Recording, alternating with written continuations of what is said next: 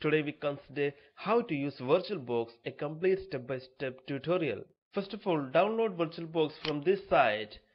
If you click on this link, it will open VirtualBox website. From here, you can download VirtualBox for different types of OS. Here I'm selecting Windows host. Click on this link. OK.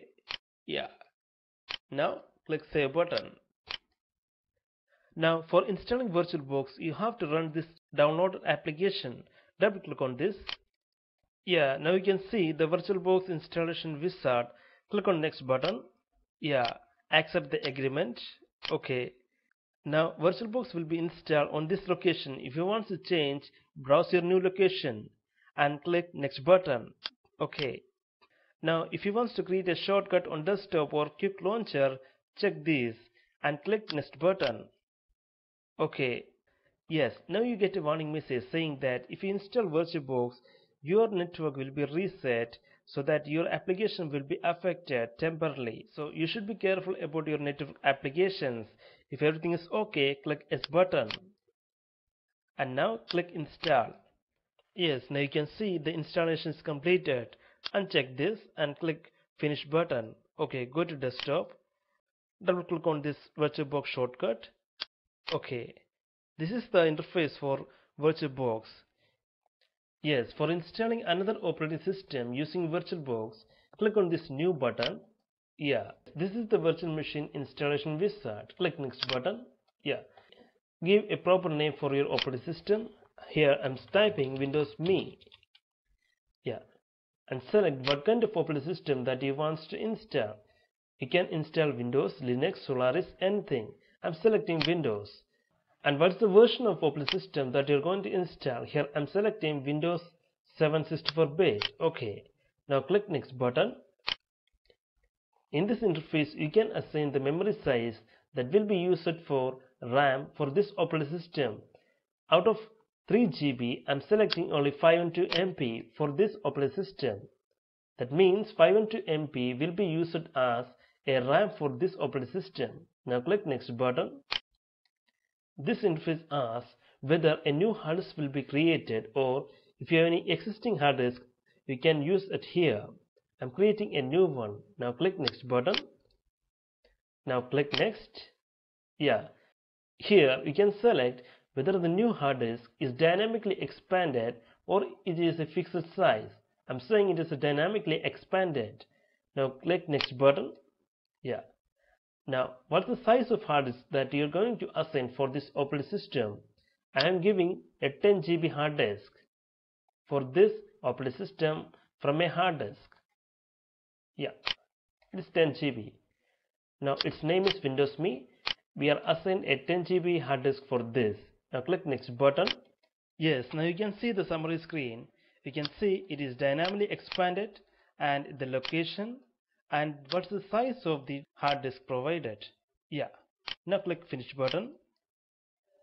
Now you can see on the list of virtual machine Windows Me that we have already created is listed. Its status is powered off. If we go to the settings, we can see so many tabs. General information, system information and all other type of information is available under this settings window. If you go to the general section, you can see Windows 7 is the OS. Under system tabs, you can change the RAM size. We have given 512 MB. If you want to increase it, you can increase it here. Further information like display, storage, audio, network, everything will be changed at this settings window. Click OK button. Yeah. For booting Windows 7, click on the storage icon and you have to select a CD drive or an image, ISO image. Here, I'm adding an image of Windows 7 from my system. Yes, I have added an ISO image of Windows 7 from my system and this will be used for booting this Windows OS. Select this. OK. Now you have seen the CD booting device is Windows 7. Click OK. So the first step is to install Windows 7 on this freshly created Windows Me. Click Start button.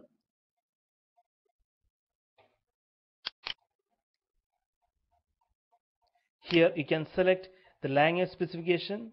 Yeah. If everything is okay, click next button. Yes. Now For installing Windows 7, click on Install Now button.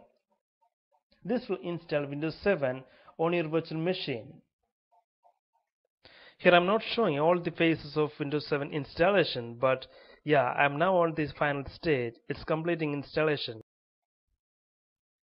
Yes, now you can see Windows 7 is ready inside VirtualBox.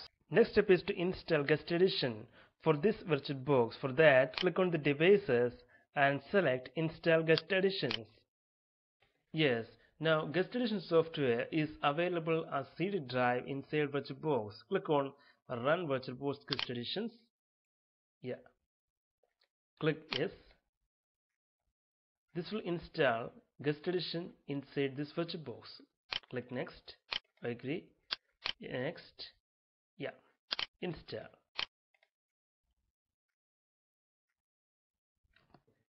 After successful installation, it will ask for reboot. Click on Finish button.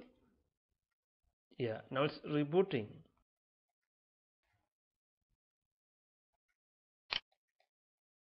Yes, here you have to enter the password. Now if you notice the screen size is enlarged, it's mainly because we have installed Guest Edition. Yeah, if you go to the machine and select enter full screen mode, it will be in full screen. Yeah, if you notice, it's now in full screen mode. If you want to change to any other mode, downside you can select machine and exit full screen or seamless mode. Switch to seamless mode. This is called seamless mode. Yes. So that's all about video configuration, how VirtualBox look inside host. Now let's consider how we attach more devices like CD device, USB device, etc. For that you need to go to the devices and select if you want to change CD drive or DVD drive, select this one and select as per your requirement. If you want to attach more USB devices, if you connect to the USB port, it will be displayed here. You can select from this option. If you want to attach more network adapters, you can select from this section. Or if you want to attach more folder from your network location or from host itself, just click the shared folder icon. It will give options to attach more folders to this virtual machine. You can set the permission also. Yeah.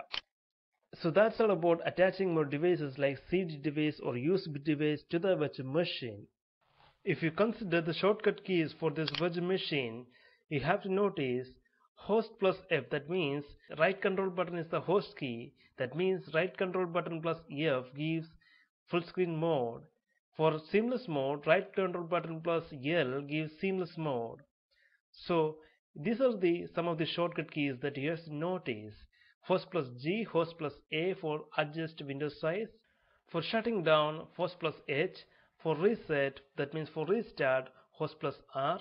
For pausing the virtual machine, host plus P. These shortcut keys will be much easier when you operate virtual machine. Another thing is that when you close virtual machine, you have three options.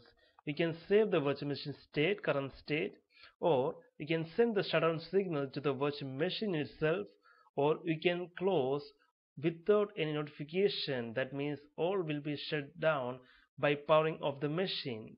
Yeah, like this. Click on OK button.